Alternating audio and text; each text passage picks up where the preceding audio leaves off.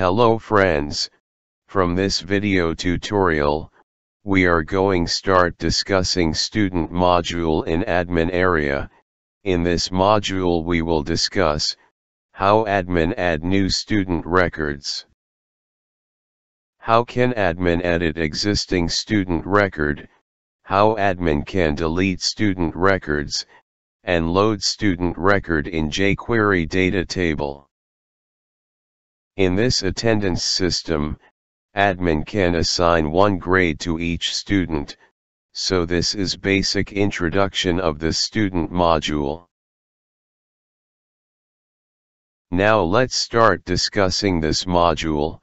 This is student table with table column like student ID, student name, student roll number, student date of birth and student grade ID. Admin can maintain student data under this table.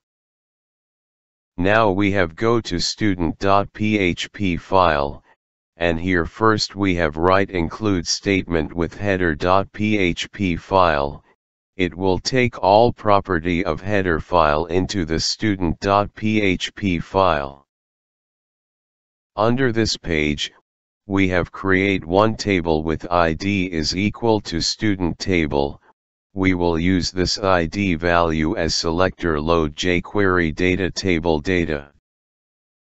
Under this table we have create 5 table column like student name, roll number, date of birth, grade, edit and delete. First we want to load data into jQuery Datatable. For this we have go to jQuery code, and here we have write Datatable variable is equal to table ID student table with Datatable method. It will initialize jQuery Datatable plugin. Under this Datatable method, we have write processing option set to true. This feature control the processing indicator. Then after, we have write second option server side option set to true. This option will enable data tables in server side processing mode. Now we have write order option with blank array value. This will initial remove table order from table column.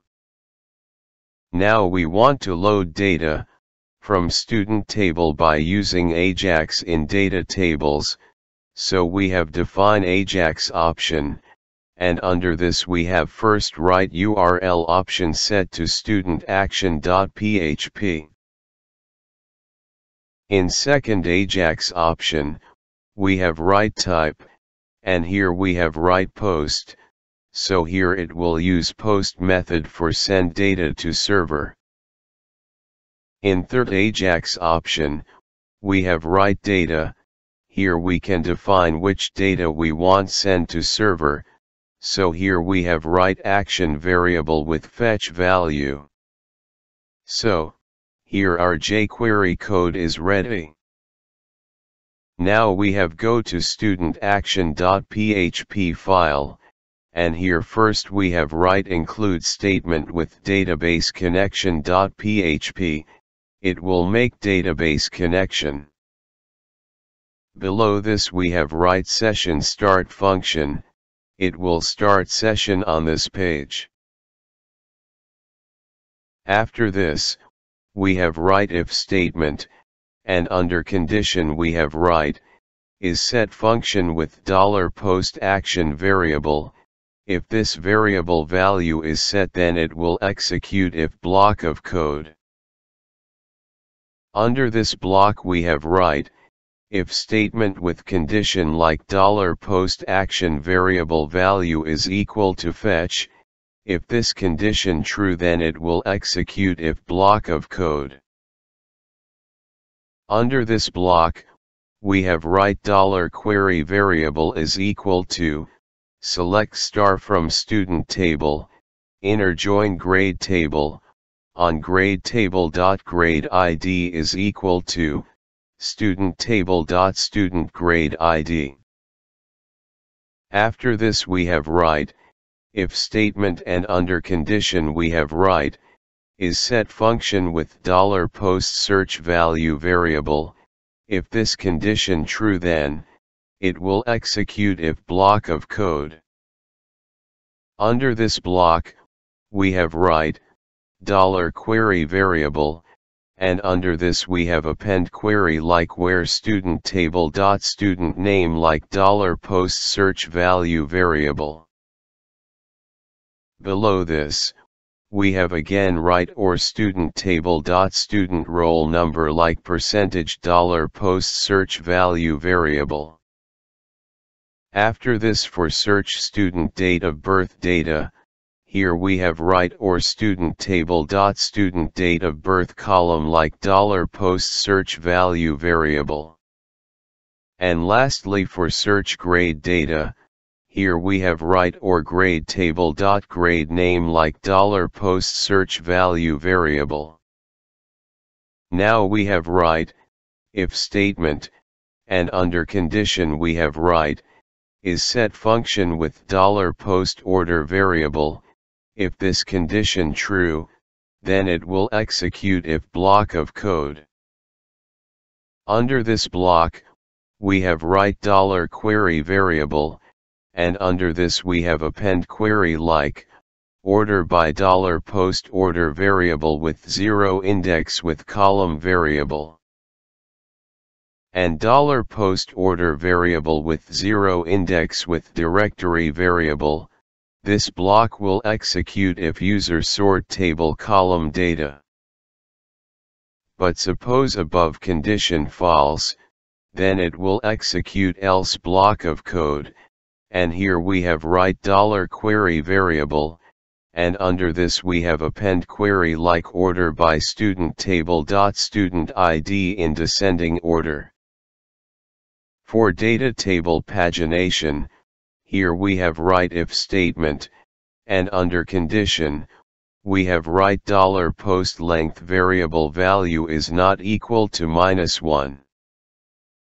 If this condition true, then it will execute if block of code, and under this we have write $query variable, and in this we have append query like limit $post start variable, and $post length variable.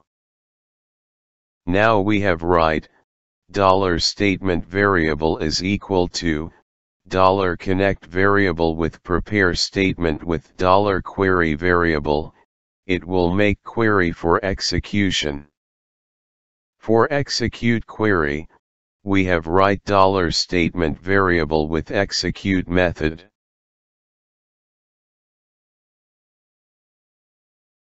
After this we have write, $result variable is equal to $statement variable with fetch all method. This method will return query execution result. For store data, here we have defined $data variable is equal to array. Below this we have write, $filtered rows variable is equal to $statement variable with row count method. This method will return no of rows affected after above query execution. Now we have write for each loop, and under condition we have write $result variable as $row variable. By using this loop, it will fetch data from $result variable. Under this loop, we have write, $subarray variable is equal to array. Under this variable we will store data temporary. First we want to store student name details. For this, here we have write $subarray variable is equal to $row student name variable. Same way for store student roll number data. Here we have write $subarray variable is equal to $row student roll number variable. Now we want to store student date of birth data, so here we have write $subarray variable is equal to $row student date of birth variable. Below this, we have write $subarray variable is equal to $row grade name variable. It will store grade name data. After this, we have write $subarray variable is equal to button type is equal to button, name and class is equal to edit student, ID is equal to $row student ID variable. In button text we have write edit. We will use class as selector in jQuery code, and fetch student ID value from ID attribute in jQuery code. Now we want to make delete button. For this here we have write $subarray variable is equal to button type is equal to button, name and class is equal to delete student, and ID attribute is equal to $row student ID variable, and in button text we have write delete. Now we have write $data variable is equal to subarray variable. It will store all $subarray variable value into $data variable. Below this, here we have write $output variable is equal to array, with first key draw value set to $post draw variable.